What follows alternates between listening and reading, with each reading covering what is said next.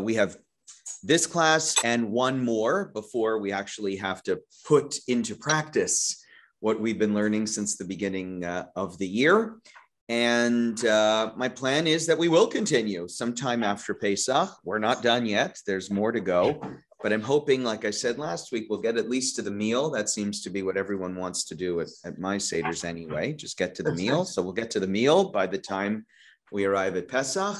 And then we'll spend a few weeks after Pesach itself to talk about what happens after the meal at the Seder. It shouldn't take because the back of the Seder, there's a lot of interesting stuff, but enough that we can cover in just a few weeks' time. So we have been, just to remind everybody where we are, we're finishing up the Midrashim that are told on the 4 principal verses of the Haggadah. The Haggadah tells the story of the Exodus of Egypt from 4 verses that are found in Deuteronomy that are associated with the Bikurim ceremony, the ceremony of first fruits that happened when the temple stood. The farmer would go to the temple and announce that these fruits, which were the first fruits of his harvest, are being dedicated and are also being given in gratitude. And there are verses that he has to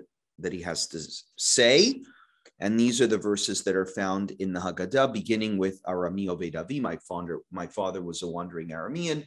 And these verses tell the story of the Exodus from Egypt. And the Midrashim, again, try to dig and expound into the meaning, deeper meaning behind each word, behind each verse, to try and understand what the story is that's actually being told. Because in 4 verses, we have a lot of dense information.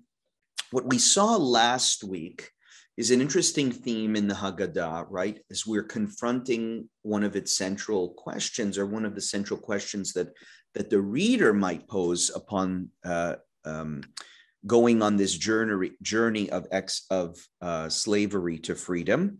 And that is not what happened, but why. Why is it that God had us endure slavery for so long anyway?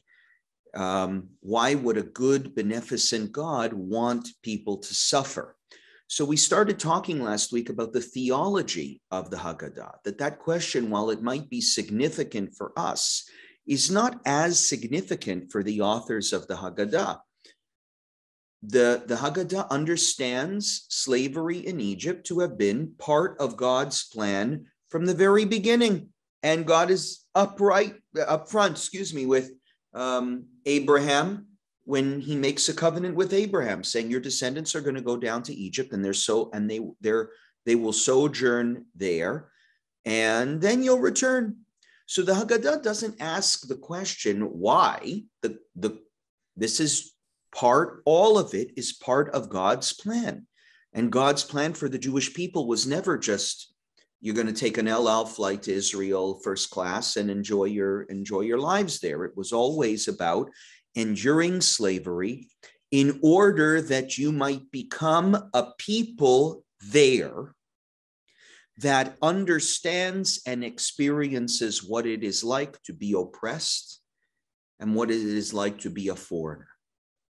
Because your mission in the world, when you eventually will get to freedom, is to remind the world that oppression ought not be taken for granted, that humanity can rise above it, that we can have a better world where none are oppressed, where might does not make right. But in the theology of the Haggadah, in order to get there, we first had to experience slavery. And so what we looked at last week was that the Haggadah really has no problem with slavery itself. It was part of the plan. The question really is, how long did it have to endure, and what causes God finally to say, now we've got to get you out of here? So what did we see? We see that the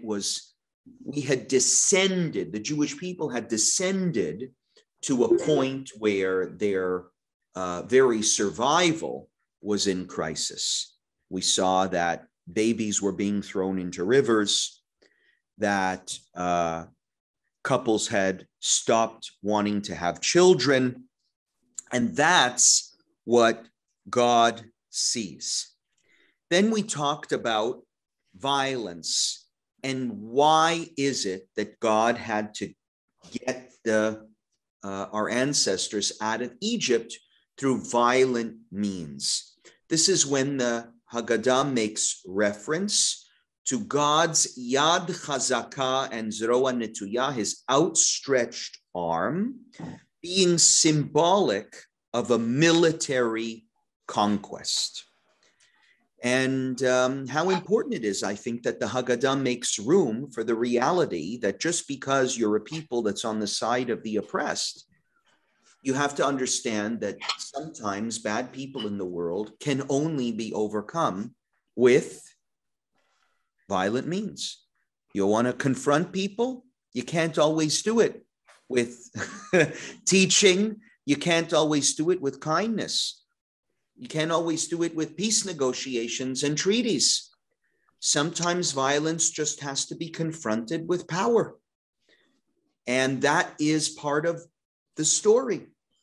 However, the Haggadah makes it clear that it was God who waged war on behalf of the people, and that it was waged in such a way that militarism, a religion that might have been born from conquest and violence, that we didn't go that far.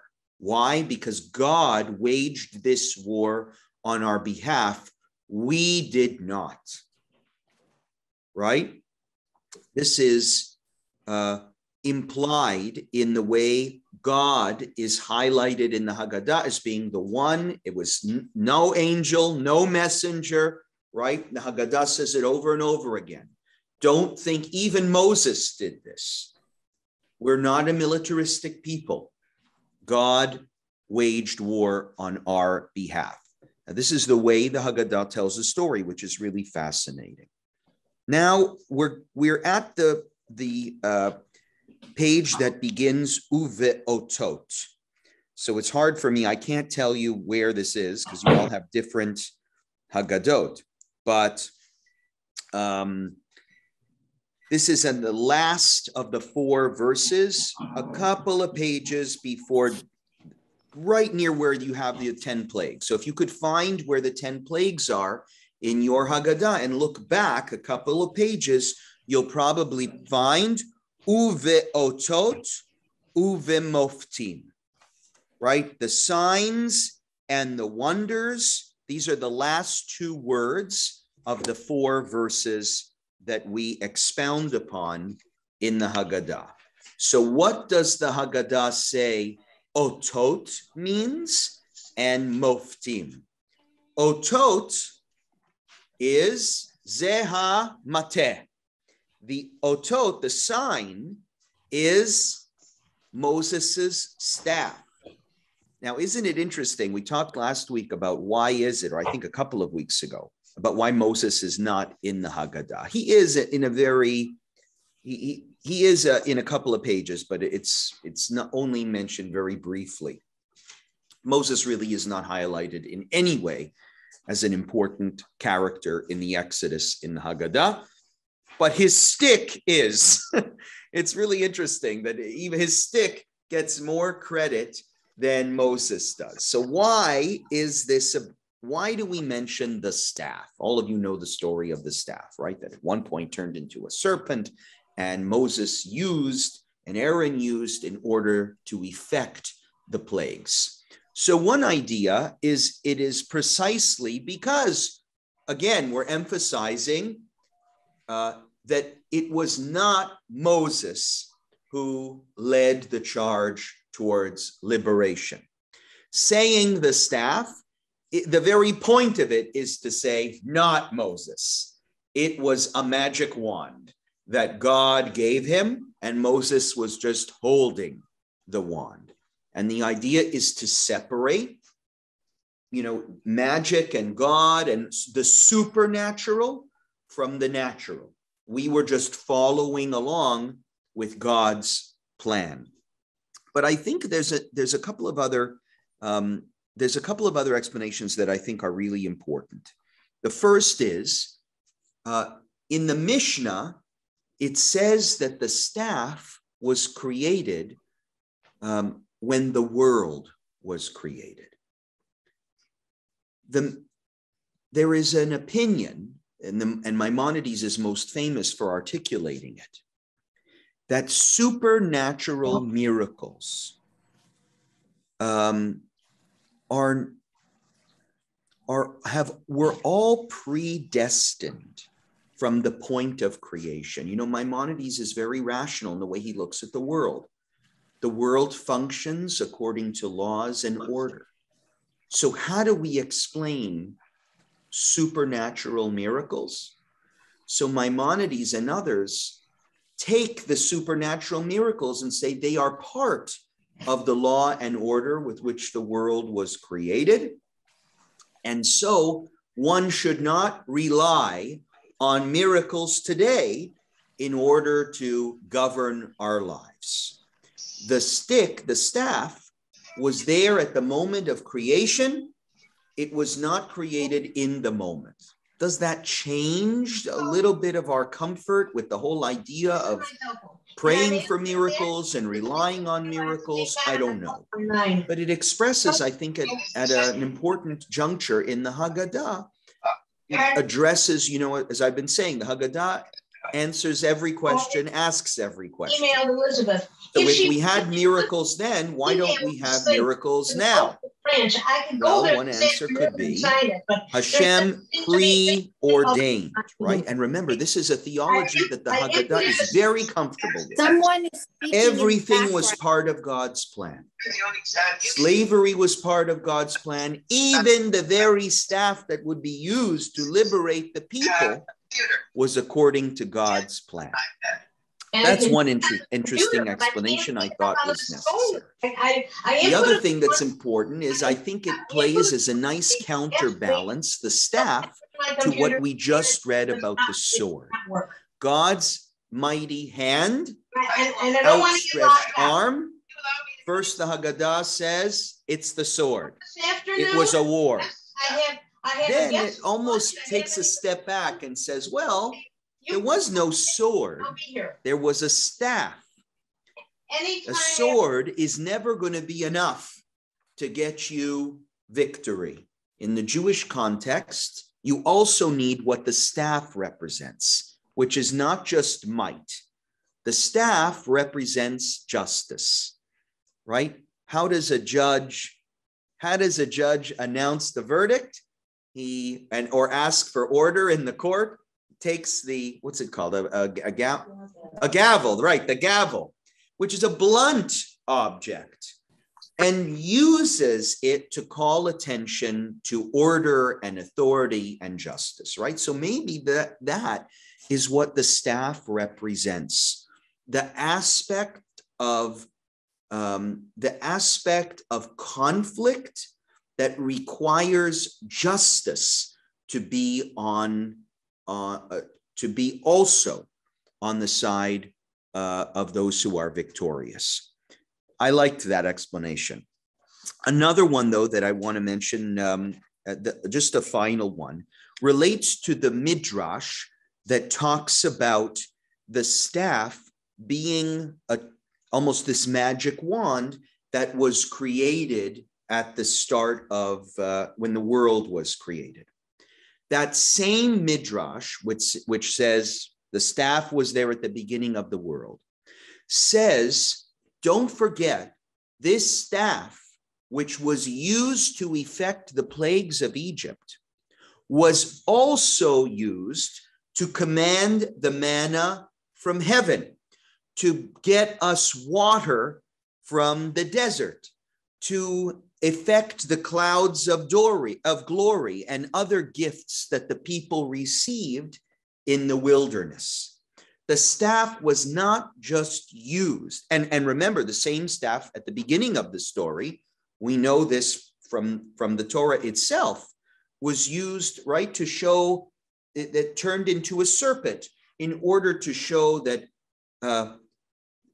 it's funny, the same staff which was designed to show the power of God is also at the beginning showing how the person, the human, has no power, right? Not to wage a war, but to bring down miracles that are good, right? Like water for the desert. So what does this staff represent? And this is what I really liked about the staff.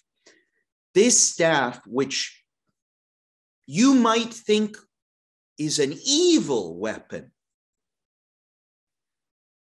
which brings about destruction and violence and death. That's not the whole story. The same staff brings life.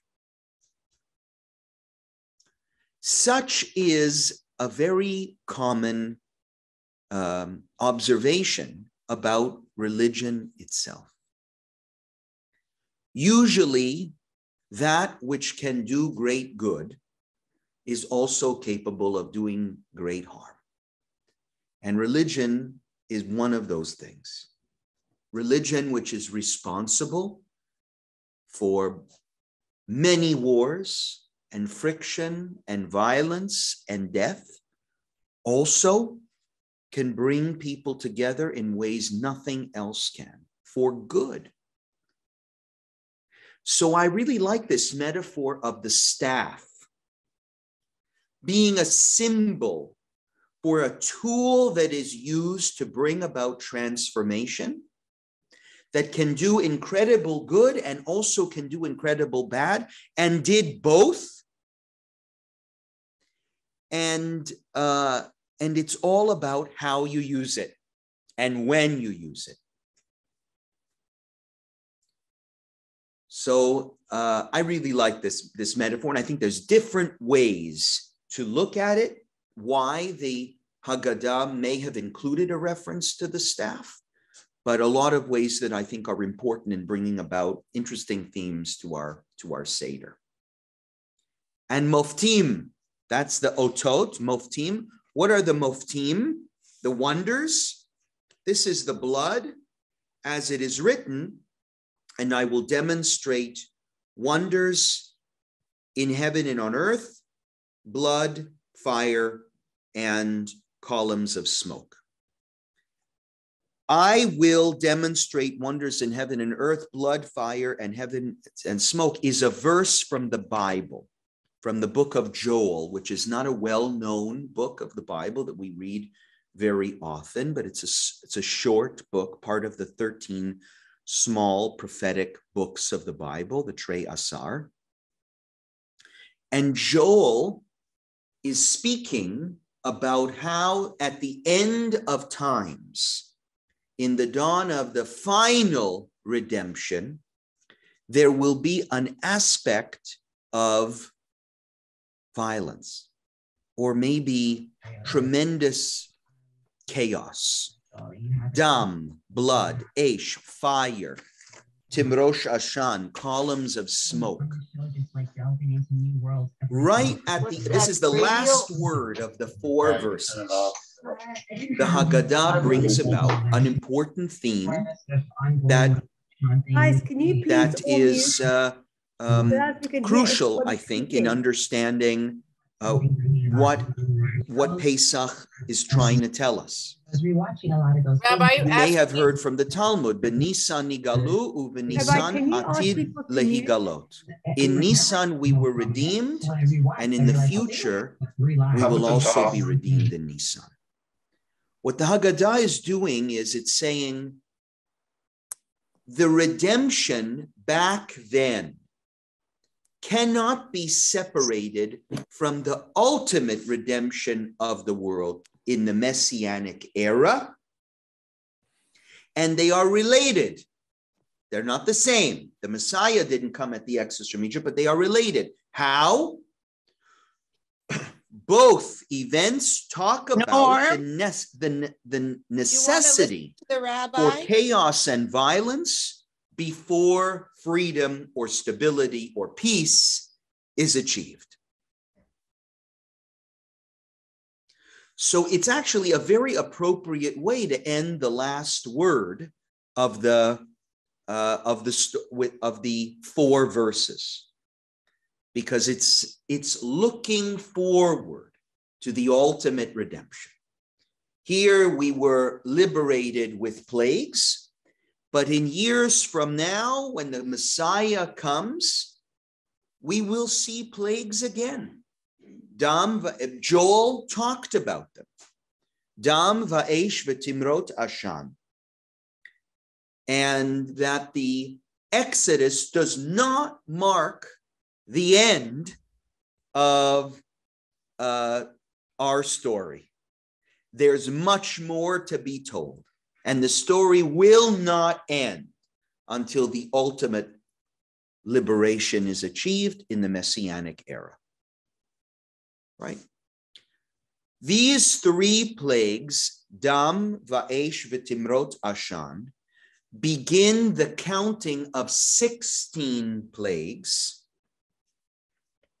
that where we drop a cup of wine, we spill a little bit of wine from our glasses, right? So if you follow along with the Haggadah, the last 3 words of that verse in Joel, Dam, Va'esh, V'timrot Ashan, Timrot Ashan is 2 words. So the last 4 words, right, are the first 3. Then it says Davar Acher. Davar Acher means there's another way to look at this last verse of the 4. What is the other way to look at it?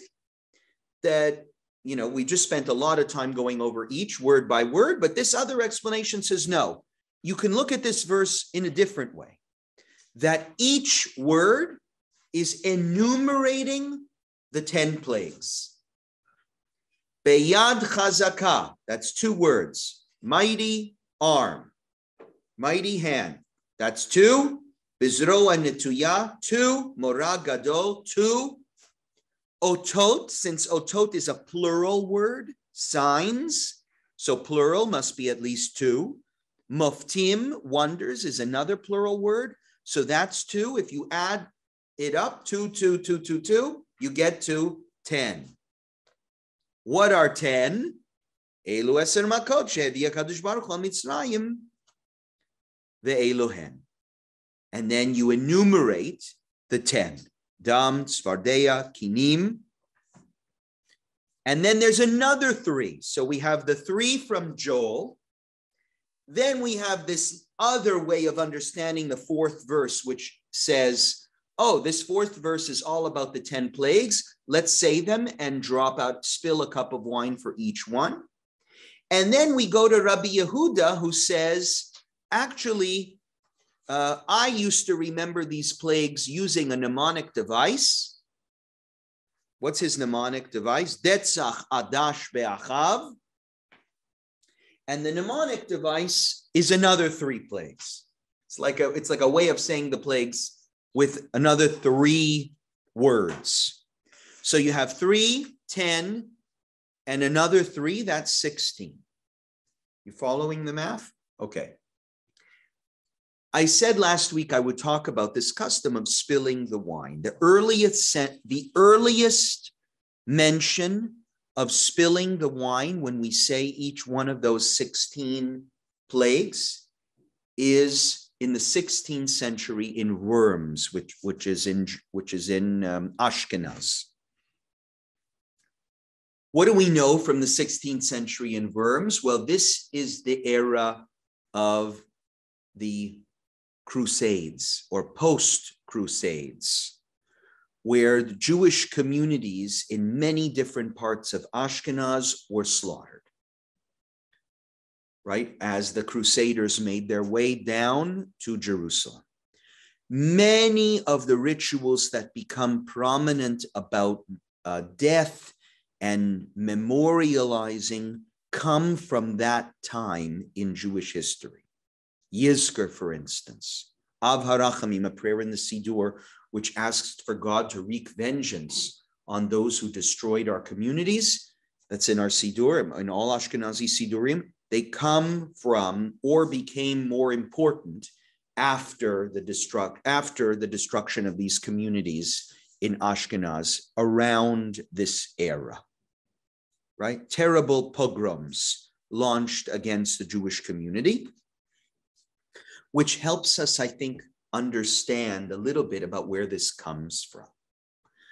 If you ask most people why we dip the 16, why we spill 16 drops of wine, they'll cite this midrash that says that, well, we're crying because Jews don't, we are sad that humans had to die.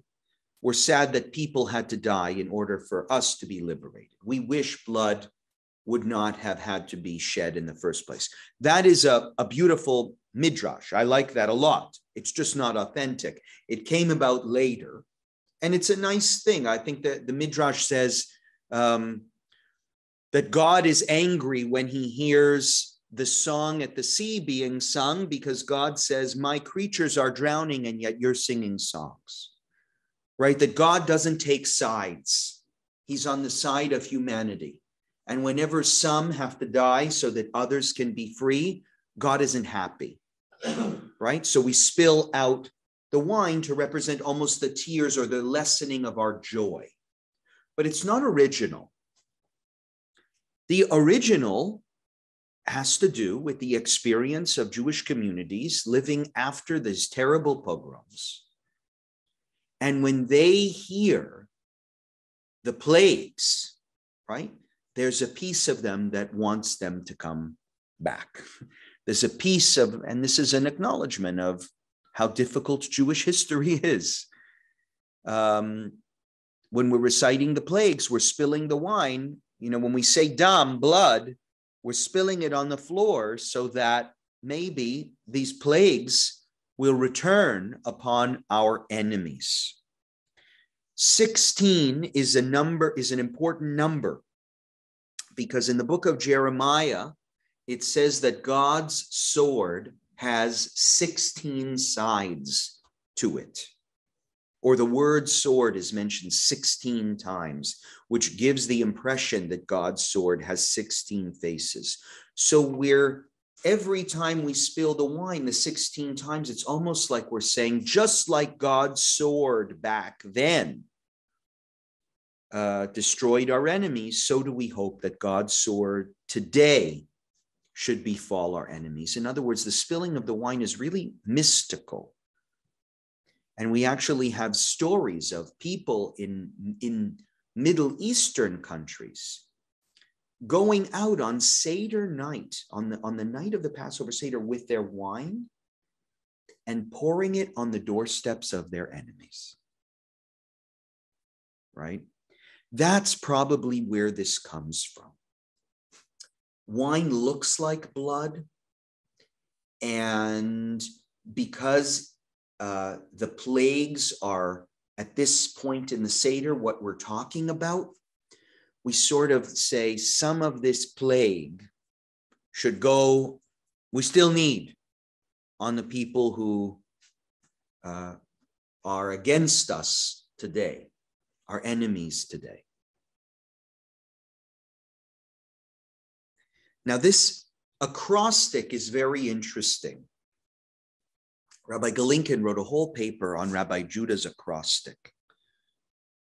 The 10 plagues we understand, right? We enumerate all of them. Why does Rabbi Judah not remember the 10 plagues? Why does he need Detzach, Adash, Be'achav? What's the point? Some say that this is about Jacob and Esau, because Adash Are you with me at the mnemonic device, Rabbi Judah's mnemonic device in the Haggadah? Detzach adash b'achav. Rabbi Judah was wont to give the plagues an acrostic. Detzach adash b'achav. Adash is a lentil. And ach, be'achav, sounds like brother. Ach, brother. So lentils and brothers, our minds immediately go to, oh, lentils and brothers, Jacob and Esau. This is a later interpretation. It is interesting. It connects to the theme of covenant, which we talked about in previous classes, right? That the Exodus was affected by covenant. God remembered, he made a promise to Abraham, Isaac, and Jacob, and through that covenant had to liberate the people, had to liberate their descendants. So maybe we're mentioning the lentil soup and the brothers to remind ourselves that, hey, we got the covenant fair and square. Why fair and square? Because some might say it wasn't fair of Jacob to take the blessing from his brother. But remember, when they were younger, Jacob and Esau, remember the story. Esau was hungry coming back from the field. Jacob says, oh, you want lentil soup? Sell me your Bechor. Sell me your firstborn status. Sure, whatever. Give me the soup. And maybe so in this point of the Haggadah, we're reminding ourselves of that story to reaffirm our entitlement to the covenant. There was a lot of, we've talked about this a lot in this class about the relationship between Passover and Easter, right? What is the assertion of the church following the destruction of the temple? The destruction of according to the church, the covenant was lost by the Jews because they rejected the Messiah and rightfully went to the Christians. Jews were no longer children of the covenant. So I think it's actually very important that at some point in the Haggadah, we are responding, saying, no, they were, at least our ancestors, the children of Jacob. Jacob also did something that you may not have liked, but that fair and square entitled him to be the bearer of the covenant. The Jews were not deceptive in acquiring the covenant. And Esau, which remember in the rabbinic imagination represents who? Who is Esau representing for the rabbis? Esau represents Christians. The world, Christians, Edom. Right? Just like Ishmael represents Muslims. In rabbinic literature, they'll often refer to Esau or Edom, which is where Esau goes, as the Romans, the Christians. So it may be this is brought up in that context, almost in a hidden way. Sometimes when we see something in the Haggadah that's really obscure and that doesn't make a lot of sense, like this, Rabbi Judah gave them a sign, Detzach adash be'achav, which is like, what? Who cares about his mnemonic device that he used to remember them? Sometimes when it doesn't make sense, our suspicion is the author is trying to say something that he can't articulate for one reason or another. And one of the common reasons why an author can't articulate something is because it's anti-Christian. And he's afraid of saying it in a way that would offend or get them in big trouble. So Detzach adash ba'achav could very well be the entry into our discussion of rightful claim to the covenant, which Jews need to establish at this season explicitly, where the Christians are saying this same dinner marks the abandonment of the Jewish entitlement to covenant from God. Right? Jews rejected Jesus. That's why they've lost the right to the covenant. And I've got, at the end, we'll ask a few. We'll get to them. Maybe come back soon, and you'll help me answer the questions. I see I have some questions online, but Daniel's not here today. Rivka's helping us, so she'll come back in a few moments and help with the questions that are online. Another possibility is that it's less interesting, but another possibility is that people didn't have Haggadot. Not everybody could afford books. And Rabbi Judah is using a mnemonic device to remember, Detzach Hadash Bachav. That'll help me remember the 10 plagues and the order they were in.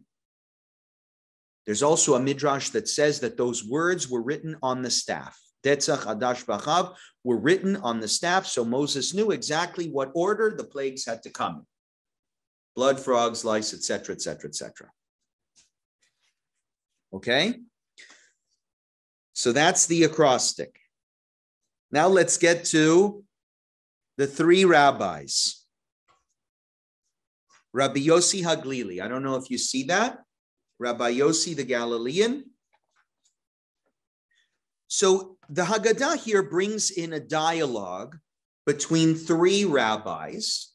It's a conversation, a sample conversation of what was keeping the rabbis up all night, talking about the Exodus from Egypt. These three rabbis, Rabbi Yossi, Rabbi Eliezer, and Rabbi Akiva, their conversation is probably a late addition to the Haggadah, and they're talking about how many plagues there were exactly. Were there 10? Were there 16? One says there were many more, dozens more. There's a debate as to how many plagues there actually were. Because it is a little bit interesting that we are numbering the plagues, the 10 plagues, even though it is the destruction that those plagues created that really matters. Right? It's almost like we're failing to take into account what each of those plagues, the power that each of those plagues had, right? How can we say that blood counts for one, but also the death of the firstborn counts for one? Shouldn't the death of the firstborn count for 100? So that's, I think, at the root of this. How do we enumerate plagues? And is it really fair to enumerate them? But there's a deeper message in all three of these rabbis' discussions. All three mention an event that we have not mentioned yet. Which event is it? Take a look very closely in the Haggadah. We talk about Egypt concerning on what basis can one say that the Egyptians were smitten with 10 plagues in Egypt, but where else were there 50 plagues? The sea. Rabbi Yossi says there were 5 times the power of those plagues at the sea. Rabbi Eliezer says no, not 5 times the power at the sea. At the sea, there were 200 plagues. There were 40 plagues in Egypt and 200 at the sea. Rabbi Akiva says no. In Egypt, there were 50 plagues, and at the sea, there were 250. All three agree and disagree about something. One thing, right? All three disagree about how many plagues there were in Egypt and how many plagues there were at the sea, how we quantify it. But what do they all agree on? They all agree that the plagues, or maybe the event itself that happened at the sea, was much more important, much more powerful than what happened in Egypt. This is also reflected in the way our liturgy is composed. We mention in our prayer services the redemption at the sea, or the splitting of the sea, every single morning.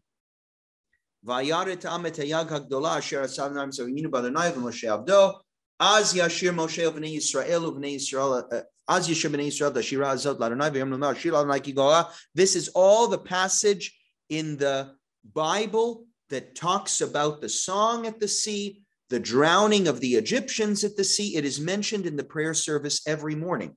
When are the 10 plagues mentioned in the prayer service?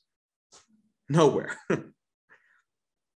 So even our liturgy accords greater status, greater importance to the event at the sea than the liberation in Egypt. Don't you find this surprising? I mean, I thought what happened that was important were in the course of that time in Egypt, where all these different plagues came. Sounds terrible. I mean, the sea, yeah, it was also a tremendous miracle, but it happened once. The sea split, then it crashed down on the pursuers and was over. Aren't you surprised to hear that in the rabbinic mindset, this is obvious that the sea was a more powerful experience? So help me, at least those who are in the room. Why do you think, try and think about this question. Why was the crossing of the sea seen by the Haggadah and even in our liturgy as a more important event in Jewish history, or at least a more important event in the course of the Exodus than the 10 plagues? What do you think? Why is the splitting of the sea more important? It wiped out the male population. You could say because of how many people died. Right? It was, who knows how many people were in those chariots pursuing our ancestors, and maybe the power of that final plague was stronger than the power of those plagues in Egypt. And actually allow them to bleed.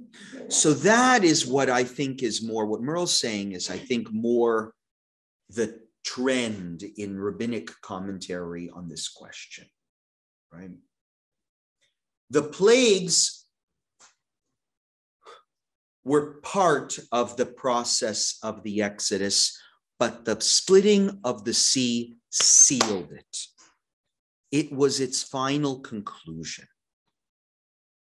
Why? Well, you could say for several reasons. People say in a war, this was the decisive victory. There are many different wars, but remember, even after the 10th plague, Pharaoh still decided a few days later to chase after. In other words, even the plague of the firstborn did not conquer Pharaoh's will to stop pursuing. And as long as you know your enemy is still out there and still has his eyes on you, are you really free? It's only at the sea where Pharaoh gives up and finally says, we're going to leave these people alone. Just watch today's news. So what happened in today's news? I'm out of it. This massacre in the Right. So you see how well. So the question is this an escalation or is this decisive? No, but it's like he's not getting his way, and it's like Pharaoh incarnate. Right. So Pharaoh's pursuit keeps getting stronger, and so that's an interesting point, Merle. Is that why is the plague? Why is the crossing at the sea such a seminal event in the Haggadah that the rabbis all feel it was a bigger wonder? Because the ferocity of the Egyptians had reached its climax at that moment. At the beginning of the plagues, yeah, there were wars. You could say there were little assaults, but the Egyptians, we were just getting our hands wet. It was just starting off. You needed a tremendous force. By the time of the 10th plague, the Egyptians were so angry that they had lost so much. Their intensity, their ferocity reached its climax, and God needed to respond with an event in kind that would finally put an end to it. And that's what the crossing of the sea. I didn't even think of that. That's excellent, excellent observation. Most commentaries take the opinion that what happened at the crossing of the sea really marked the boundary between freedom and slavery. That event was the end. Now, you could see that from two perspectives. First, you can see it from the perspective of the Egyptian pursuers. It stopped after the sea. It was the boundary. They did not chase, you use the expression, you can run, but you can't hide. I mean, we could imagine without that event at the crossing of the sea, we never would have been liberated. The Egyptians would have been our constant enemy. It ain't that far, Egypt and Israel. And even if we would have made it there, they could have kept pursuing. Is that real freedom? Are you really free when you know that there are people out there who hate you? They may not be coming to get you today, but they hate you with such a ferocity, they could come and get you at any moment. And that is, to me, really interesting, because I think it speaks to freedom in the context of what it's like to be an Israeli today. Maybe more so in previous decades, but is Israel really a free country knowing how many enemies are surrounding it? There may not be a suicide bomb today or a Yom Kippur war that's being launched against it. But when you know your enemy has you in sight, can you really be free?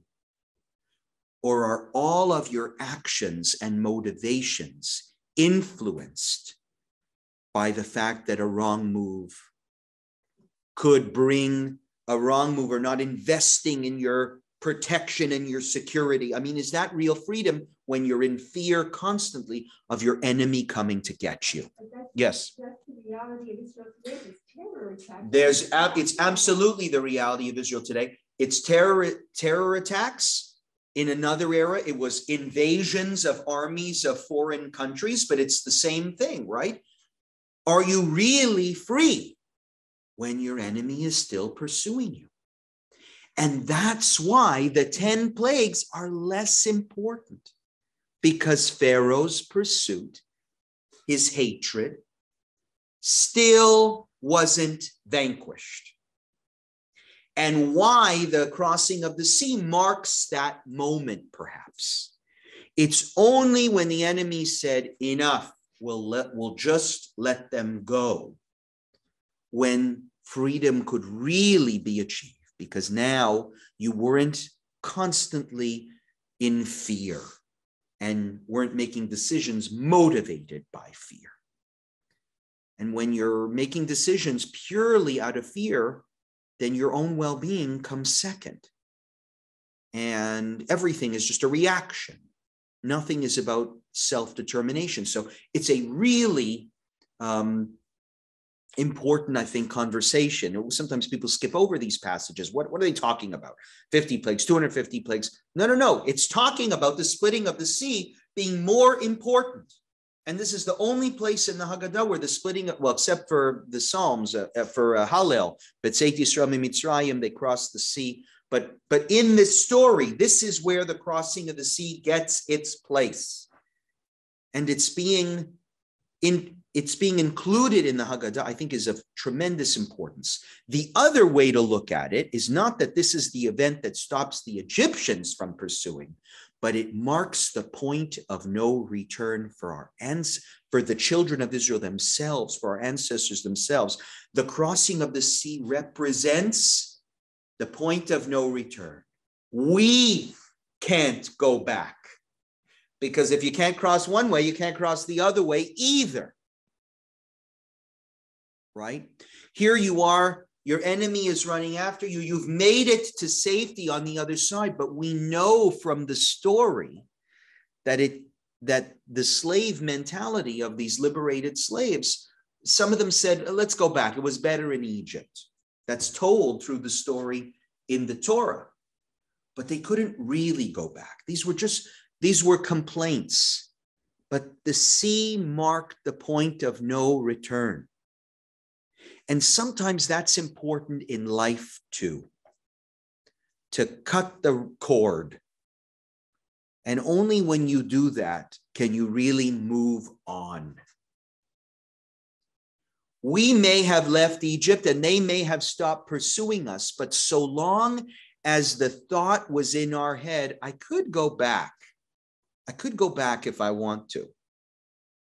It's in a way it traps you because all of your experiences in life, particularly ones that are difficult, you're entertaining the idea in the back of your head, well, I could always go back. Could always go back.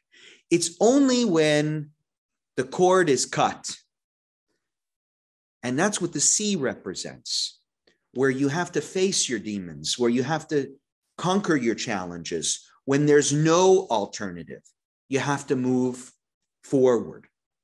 Sometimes I know in many people's stories about their lives, they can relate to this message, right? It's much more difficult to move forward when you know you have other options. You can always go back, right? But when things happen in your life, even difficult things that prevent running away, you have to move forward, whether it's challenging or not. You have to confront what's in front of you and do your best, because there is no alternative, right?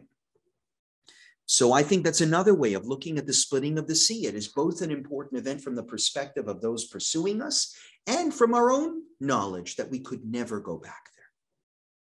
That was not an option anymore. And while we might have said, let's go back to Egypt, it was just talk. We knew we couldn't get back there. Okay? Do we have time for Dayenu? Or is it Dayenu? No, we do have time for Dayenu. Okay, good.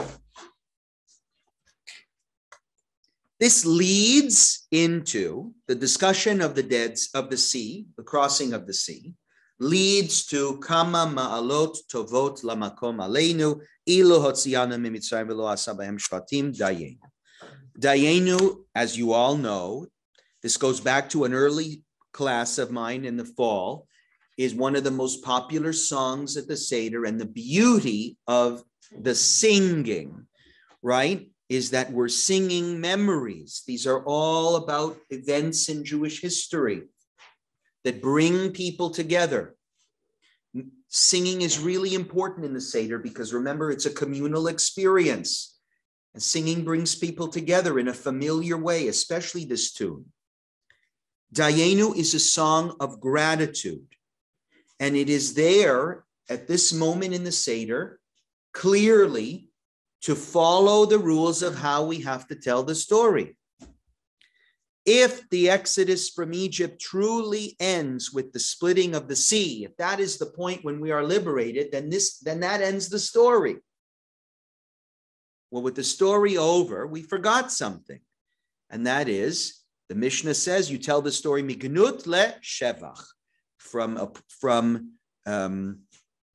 your suffering to your praise, shevach, to your appreciation.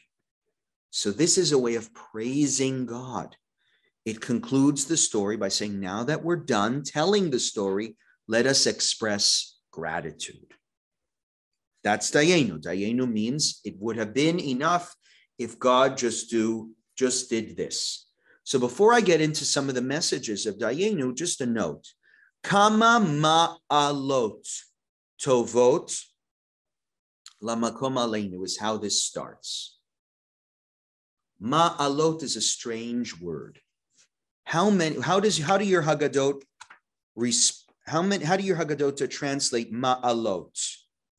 If I was trying to say, look how many wonderful things God did for us, I would maybe use the word kama dvarim, how many things tovim asalanu. Look at all these wonderful things. Look at all these wonderful miracles. This word ma'alot is very strange. How does your Haggadah translate it? What's that? Favors. Favors. How many favors? Mine says kindnesses. Advantages. Yeah. You can use, interesting. The fact that all of our translations are different means this word is a problem. But it's actually not a problem. It's here for a very specific reason. There you go. Ma'alot. To ascend.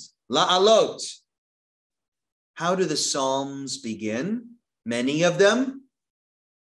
Shir la'ma'alot. A song of ascents.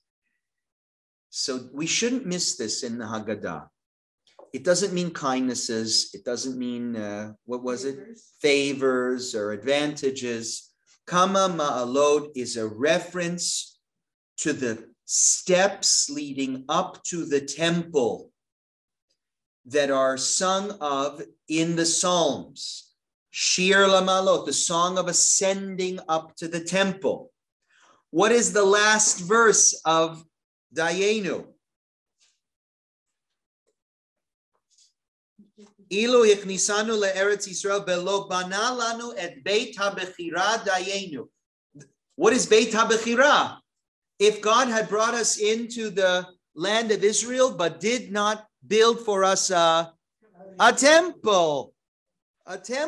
So this is perfect, right? It's very purposeful. The other thing that you have to notice is how many verses are there? There are 15. 15 verses in Dayenu. 15 are the exact number of steps. You can actually go now and see them. The exact number of steps that were required to get from one part of the temple complex to the important part of the temple complex. And though it was on those holy steps that that's why the Psalms say a song of ascents. Because these psalms were recited as you would ascend up towards the shrine at the top of the temple. This is a song that ends up at the top of the temple. So it's Shir la'ma'alot, Kama ma'alot. Look at all of the steps it took to get to where we are going. 15 is a very important number in Judaism. It also is God's name, right? Yah is a name of God. Yud-Hey is 15. So it's an important number that speaks about ascending up to the temple. Some things I want to note about Dayenu, and then I'll take questions from the audience. Okay, not only that, about the 15 steps and about how this story is told, and about its relationship to the temple. Is this story true? Is the story Dayenu tells true? We were grateful when God did this for us, and we were grateful when God did that for us. We were grateful when he brought us out of Mitzrayim. We were grateful when he split the sea for us. We were grateful when he gave us the Torah. Is that the story that Torah really tells? I mean, it's not. And in fact, there's a psalm that makes that clear. The story the Torah tells is we were not a very grateful bunch. And even though all these wonderful things were done for us in the desert, we rebelled several times. And we were not always very grateful.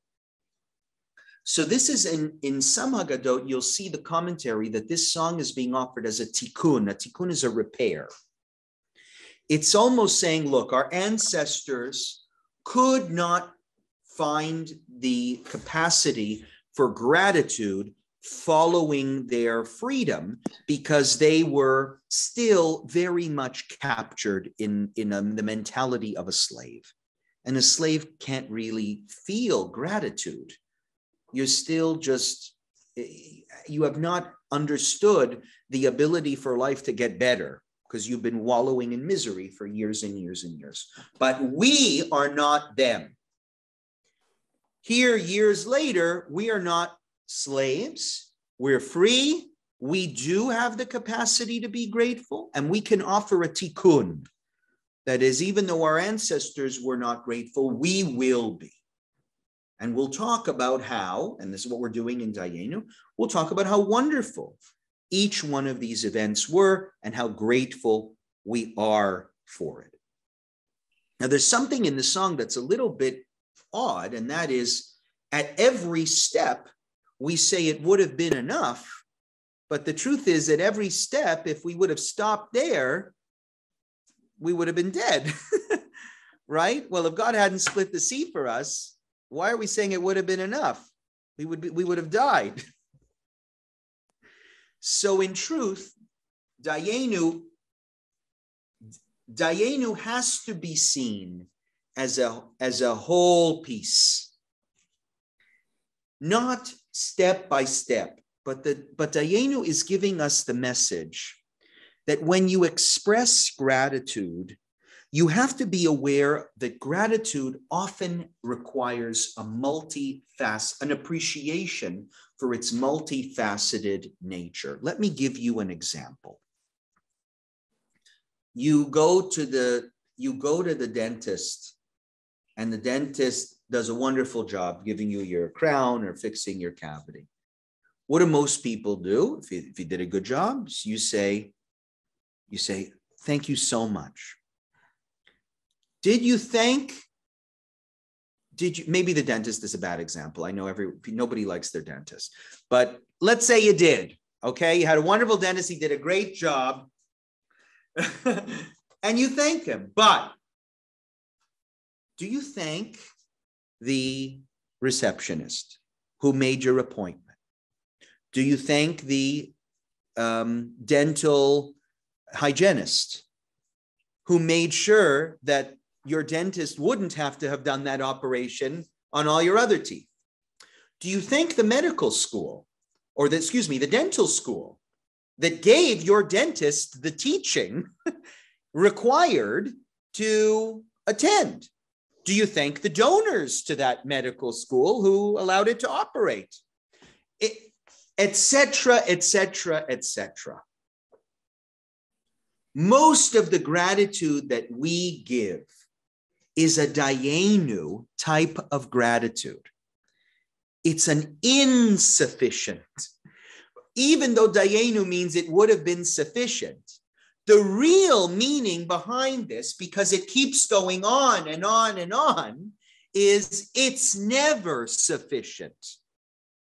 If God did this for us, that would have been enough. Oh, yeah, but then he also did this for us. That would have been enough. Oh, but you see, if Dayenu was real, if this song really was about it would have been enough, it would be very short. It would be one verse. If God would have done this to us, it would have been enough. Over. But because it keeps continuing over and over and over, the message, it's actually counterintuitive. Dayenu is about how our appreciation can never be sufficient, and that most of the ways that we express gratitude in life will always be insufficient. And we should be aware of that.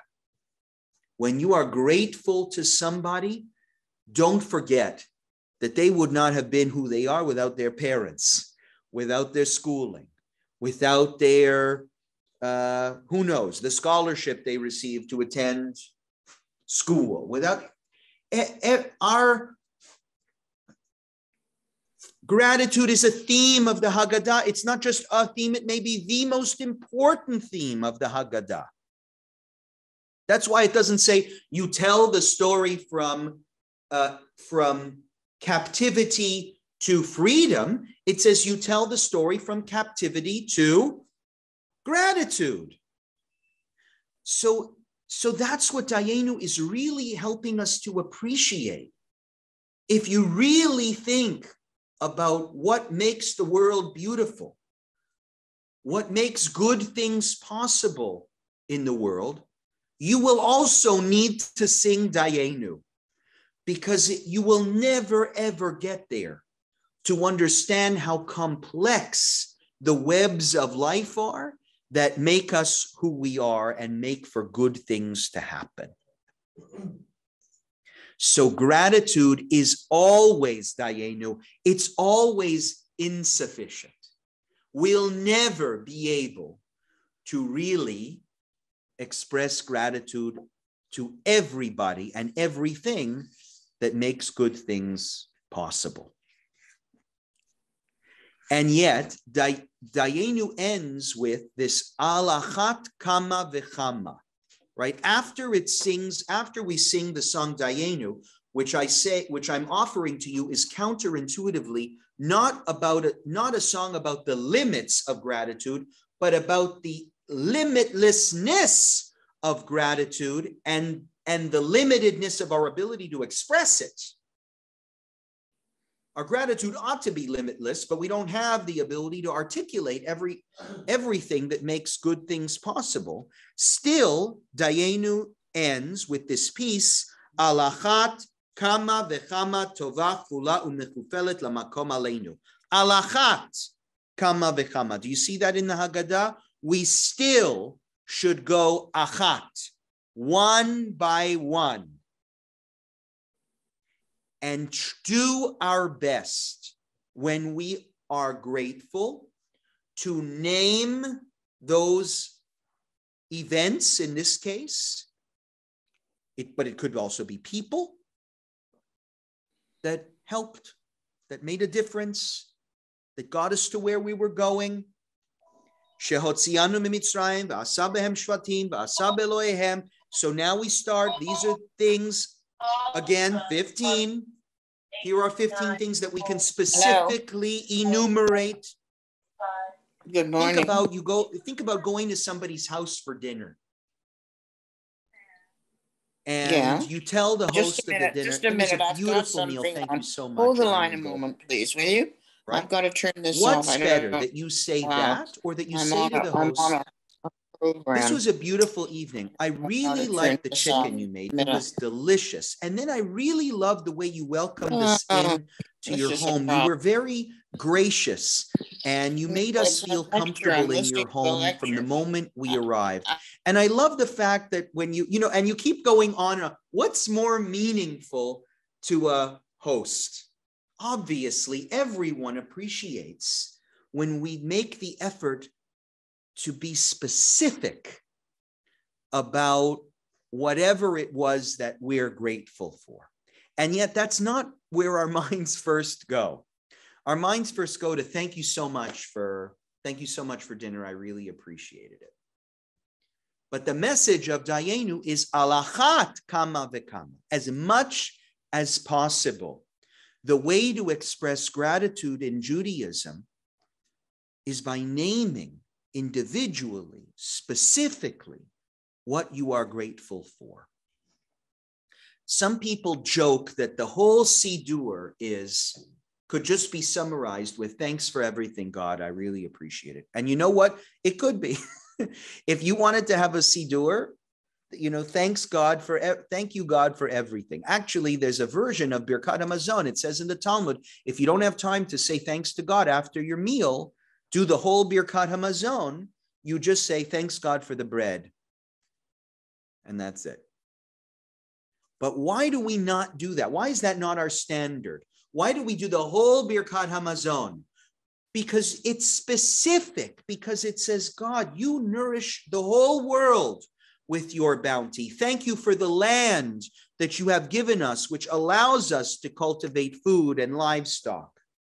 Thank you for the gift of being a people, because without freedom, we wouldn't be able to cultivate anything in the first place, etc., etc., etc. Alachat kama v'kama. Even though gratitude, you'll never be able to cover all your bases. The more specific we can be, the better. And the ultimate, way of expressing gratitude is to use that ability to dig deeper into what you are grateful for and be specific. And you'll find, I think the beauty of that is that you'll find yourselves to be a far more grateful person. It's very easy to say, thanks for dinner. But when you make the effort to pay attention to everything that it takes to make that dinner, this is an example, but I'm a food, you see where my mind is at. And by the way, this really applies to Seders, because for those of you who have hosted Seders before, they are exhausting and very difficult. So it's actually a perfect time for the Haggadah to remind everybody, when you leave that Seder, alachat, remember each individual thing that it took for your host to prepare that meal.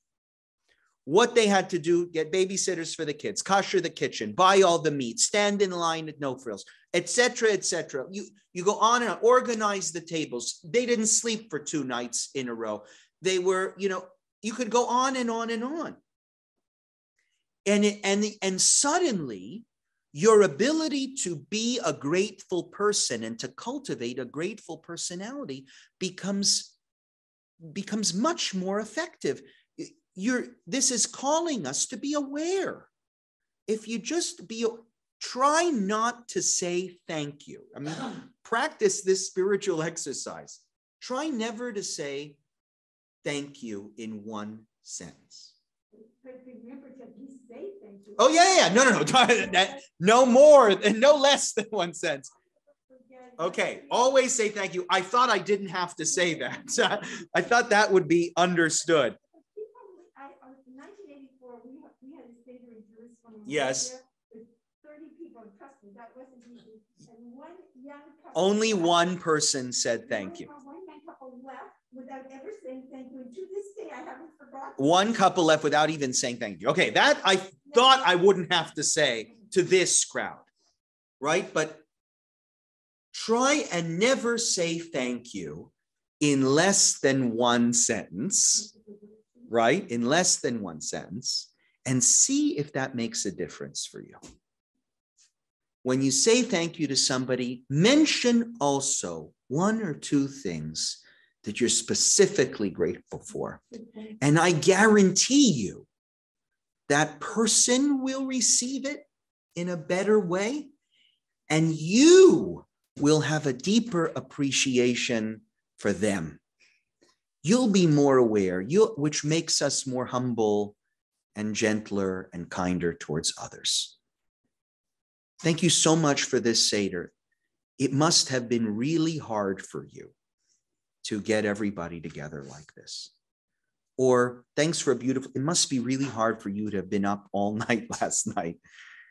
I know with everything else going on in your home, this must have been so difficult. Wow. So that's all alachat kama v'kama. In Judaism, the more specific you can be with your gratitude, the better. Okay, Renee, are there any questions online that you think Okay, Mel. we're over time? Mel says, Rabbi said spilling wine on the floor. I never heard about the floor. We always spilled onto a plate, never messing the floor. Yeah. Yeah, all I said, Mel, was we have stories from modern stories. I mean, I'm talking 200 years ago, specifically from Middle Eastern countries, Iraq, where Jews would go around and pour the wine from their cups on Seder night on the homes of their enemies. And yes, in most homes, we just put it on the table. Right. And that is the more prevalent custom. But what I was trying to get at is why we spill the wine in the first place. And the reason is because the 16-sworded, right? We believe the wine represents the power of the plagues, the 16-faced sword of God. And this custom came about during a time in Jewish history where, people were not very happy with their neighbors, and pouring out, we have to recognize that sometimes that unhappiness manifests in the desire for revenge or a vengeance. Yeah, that's it. Yeah. Okay. Dr. Rose Romani. Yes. I think it's more of a comment, but she wrote Sephardi mixed the blood with water, then discarded outside the house. And now I suspect it's the blood and tears. Yeah, interesting. Interesting. It's either, Rose, it's either the blood and tears mixed together, or the emphasis is on the blood. It's not the tears. It's the emphasis on the wine representing the blood, particularly the blood of our enemies, and pouring that is sort of like, may you have these plagues that God once put on us. One last class before the Seder. I think we're going to get to the meal. I think we will. We'll pick up next week with Rabban Gamliel. Thank you, everybody.